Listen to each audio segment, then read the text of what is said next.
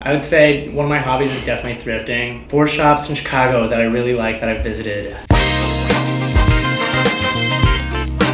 One, obviously, the popular Round 2 Chicago. They've got a bunch of other locations, started by Sean Witherspoon. The Buffalo Exchange in Chicago, even though it's not like thrifting prices, you'll find like a pair of pants for like $20 or a shirt for like $15. The Belmont Vintage, it's like huge. It's right by my house. You have to like spend a lot of time there to find something you really like because they have a lot of stuff, but it's really unique and like I've never found another shop that's like it. Crossroads, unreal. And they're always like updating their inventory too, so like there's a lot of people that come by and steal like the good stuff, but they're always updating their inventory. No matter what, if you walk in, you'll be able to walk out with like 3 really cool things for like $40.